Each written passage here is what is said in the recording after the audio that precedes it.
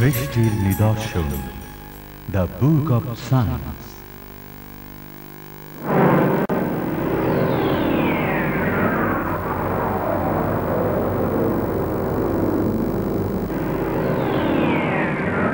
মহাবিশ্বের স্রষ্টা বিজ্ঞানময় গ্রন্থে ঘোষণা করেছেন,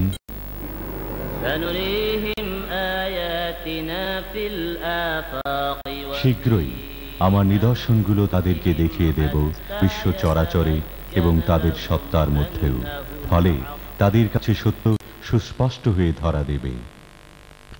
সূরা হামিম সাজদা, আয়াত 53।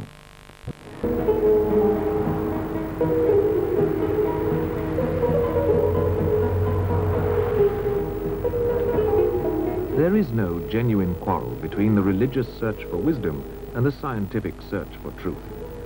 It is dogmatism that creates this illusory schism. Religious dogmatism leads to the denial of much genuine scientific discovery. Scientific dogmatism often arises through an inability to distinguish between fact and theory. Nowhere does this become more apparent than in the controversy surrounding the theory of evolution. বিবর্তনবাদের প্রবক্তা হচ্ছেন Charles Darwin. তিনি প্রথম বিবর্তন কিভাবে ঘটে এ সম্পর্কে একটা theory প্রকাশ করেন। এই থিওরির মূল ভিত্তি হচ্ছে প্রাকৃতিক নির্বাচন। ডারউইন একটি দ্বীপে বিবর্তনের জীবন্ত প্রমাণ দেখতে পান। সেখানে তিনি একই প্রজাতির মধ্যে বিভিন্ন পরিবর্তন লক্ষ্য করেন, কিন্তু এক প্রজাতি অন্য প্রজাতিতে রূপান্তরিত হতে পারে তার এই তত্ত্বের সপক্ষে তিনি কোনো প্রমাণ দেখাতে পারেননি। Yes. HMS Beagle, right. On the Galapagos Islands, Darwin found living proof of an evolutionary process at work. He found, for instance, that there were considerable variations in the beaks of finches, each having evolved to exploit a different ecological niche.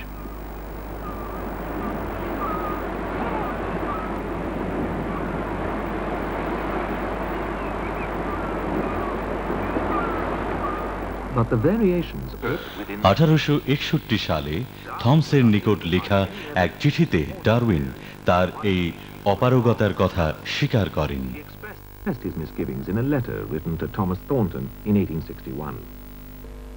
But I believe in natural selection, not because I can prove in any single case that it has changed one species into another, but because it groups and explains well, as it seems to me, a host of facts in classification, embryology, morphology, rudimentary organs, geological succession and distribution. Some apes. Yeah. Which one is the apiest? এই অক্ষমতা সত্ত্বেও তার এই তত্ত্ব বিশ্বব্যাপী বিজ্ঞানীদের উপর দারুণ প্রভাব বিস্তার করে। মানুষের রূপান্তর বানর জাতীয় প্রাণী থেকে এই ধারণা এতদূর পর্যন্ত জনপ্রিয় হয় যে পরবর্তীতে এটাকে সত্য হিসেবে শিক্ষা দেয়া হয়। অথচ 100 বছরেরও বেশি সময় যাবৎ অনেক গবেষণা করেও এই তত্ত্ব প্রমাণ করা যায়নি। এই বিষয়টিকে প্রমাণ করার জন্য দীর্ঘদিন যাবৎ ফসিল নিয়ে গবেষণা চলেছে। অত্যন্ত কম সংখ্যক ফসিল যা বিক্ষিপ্ত অবস্থায় পাওয়া গিয়েছে তা দিয়ে এই গবেষণা অগ্রসর হচ্ছে, যার ফলে এক্ষেত্রে কল্পনাই প্রধান পুঁজি হিসেবে পরিণত হয়েছে। প্রফেসর গ্রাসে 30 বছর ধরে প্যারিসের সোর্বন ইউনিভার্সিটিতে বিবর্তন তত্ত্বের উপর গবেষণা করছেন। 1971 সালে তিনি প্রকাশ করেন, প্রিম্যাক্স যুগের ইতিহাস সম্পর্কে সতর্কতা অবলম্বন করতে হবে। খুব সামান্য তথ্য ও নিদর্শনের মাধ্যমে আমাদের পূর্বপুরুষের পুনর্গঠন অতি কাল্পনিক রচনা দ্বারা উপস্থাপিত করা হয়েছে। এই বিষয়ের সাম্প্রতিক গবেষণা অত্যন্ত সাধারণ মানের হলেও আকর্ষণীয় এবং নতুন, কিন্তু গবেষকদের জ্ঞানের সীমাবদ্ধতা ও নিরপেক্ষ দৃষ্টিভঙ্গির অভাবে এই সমস্ত গবেষণা খুব ফলদায়ক হচ্ছে না। ফসিল থেকে দেখা যায় যে মানবজাতির বিবর্তনের কয়েকটি পর্যায় রয়েছে, কিন্তু এই পর্যায়গুলোর মধ্যে কোনো সংযোগ রক্ষাকারী তথ্য পাওয়া যায় না।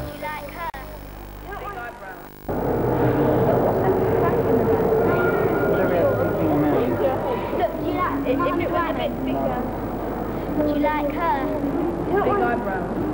Like her.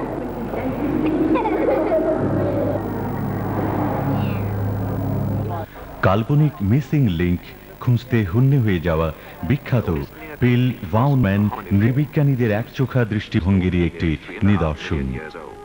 মানুষের কাছাকাছি আকৃতির একমাত্র আবিষ্কৃত ফসিলটি হচ্ছে লুসির।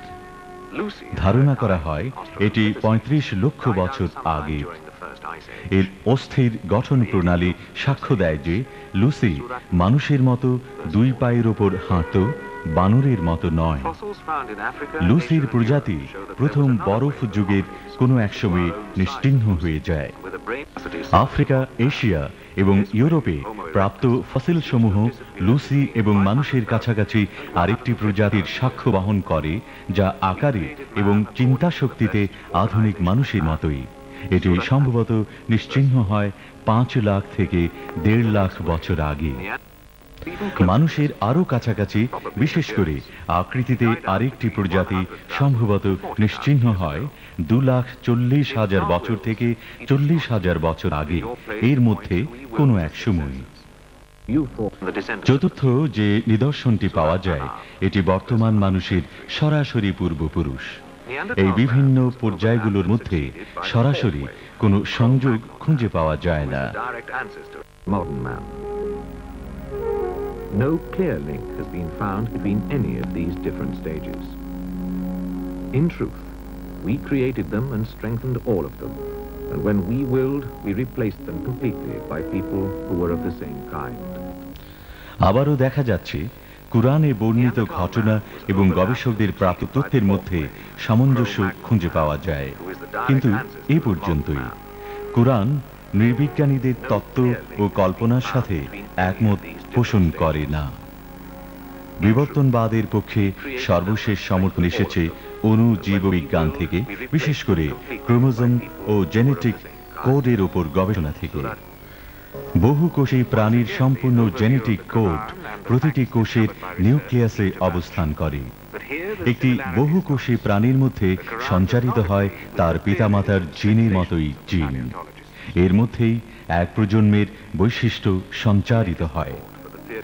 পরবর্তী প্রজন্মে ডুপ্লিকেশন পদ্ধতির মিউটেশনের সময়ই শুধু জিন পরিবর্তিত হতে পারে।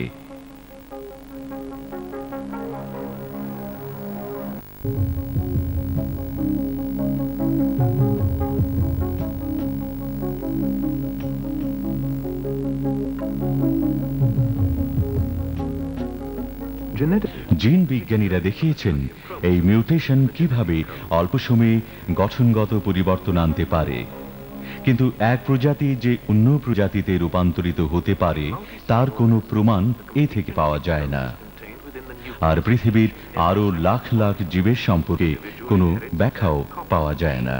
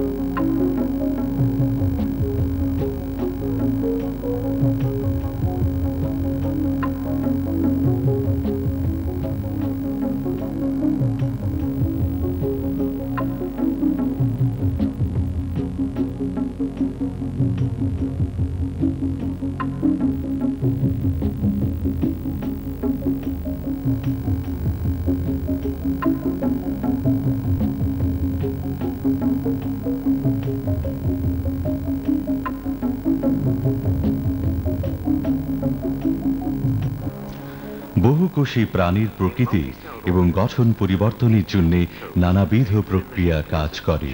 এর জন্য অত্যন্ত জটিল জেনেটিক সমন্বয় প্রয়োজন, যা বাস্তবে ঘটার সম্ভাবনা অত্যন্ত ক্ষীণ, এবং এটাই ঘটেছে ধরে নেয়া নেহাতই কল্পনা বিলাসের শামিল।